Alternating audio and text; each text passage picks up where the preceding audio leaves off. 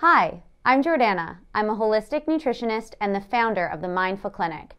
You're watching the NHealth channel to learn from the best about health and success.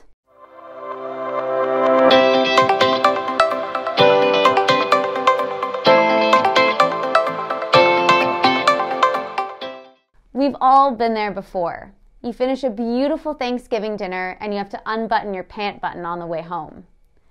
You swear to yourself you'll never eat that much again, and you move on with your life, until next Thanksgiving, of course.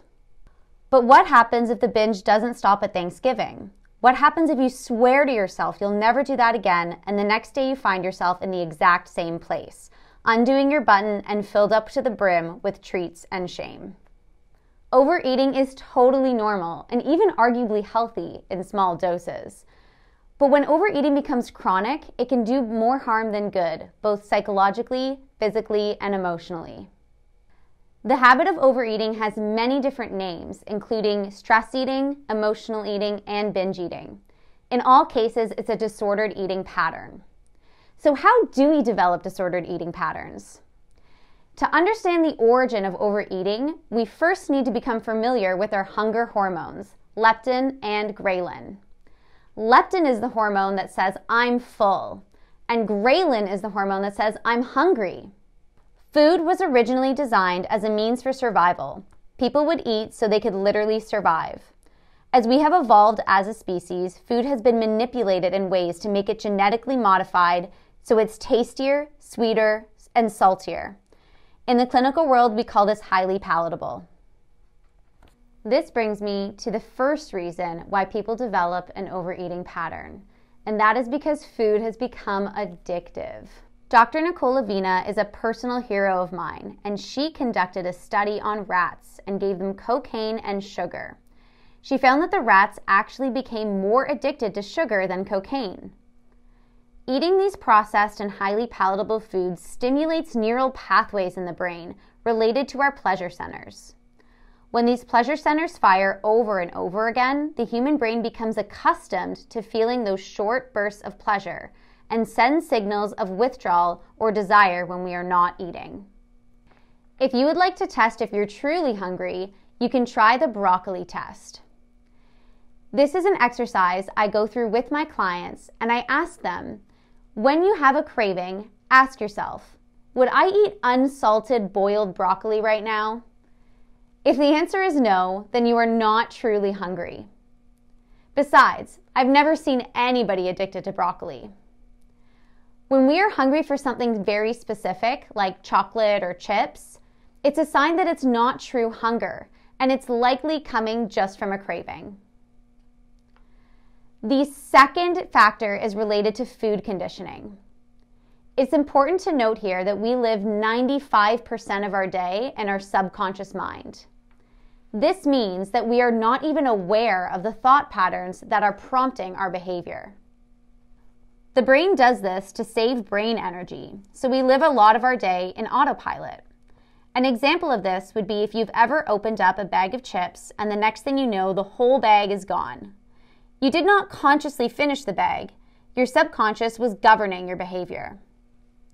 Additionally, there's a concept called state-dependent memory.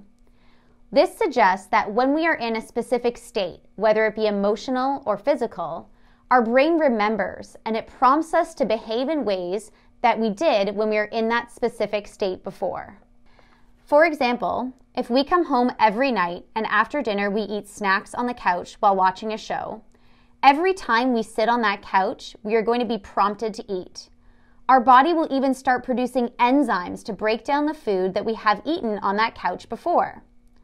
Again, this is an adaptive measure to save brain energy, so we don't really have to think about how to behave when we enter similar environments. The third factor is related to our emotional well-being. Our brains are neurologically designed to feel safe when we eat. This goes back to primal times where food was scarce and our entire day was spent hunting and gathering. While we were eating, the nervous system is relaxed because we're fulfilling a basic need for survival. When there is stress in our lives, we stimulate the sympathetic nervous system and turn on the fight or flight, which was biologically designed to help us run away from danger. In today's world, where stress is a major factor in people's lives, this fight or flight response is firing far more than we were designed to handle.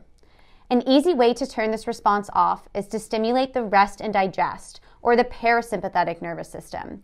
And eating forces the body into this restful state, making us feel safe. This is how someone develops a stress eating habit. You eat to escape the feeling of emotional stress. With most people in lockdowns, I have seen rates of emotionally eating drastically increase in my practice, simply because people are at home all day where the food lives. Most people are stressed out about global events, and the activities we would normally do to keep our brains happy are no longer an option. Thus, the perfect storm for developing an overeating habit. So what can we do to overcome these overeating patterns? The first thing you can do is practice the broccoli test. The second thing you can do is remove the addictive and highly palatable foods and instead eat whole and healthy foods. The third thing you can do is do not skip a meal.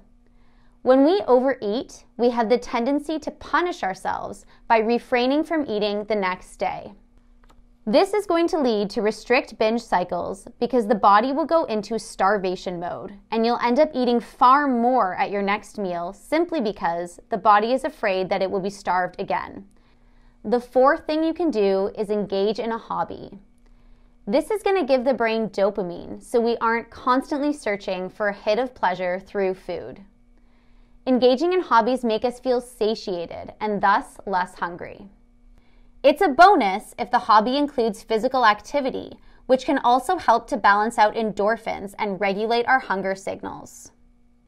The fifth thing you can do is repress your hunger with supplements.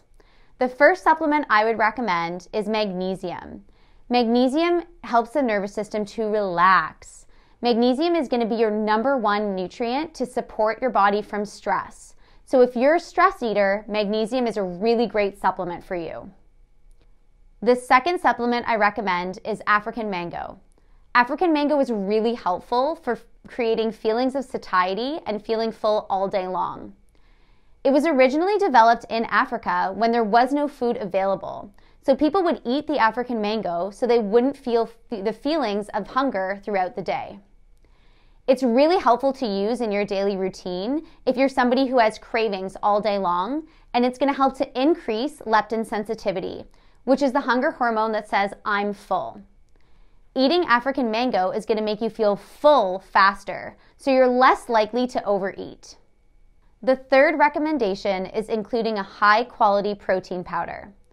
When we include protein powder in our diet, it slows down the digestive process and makes us feel full longer.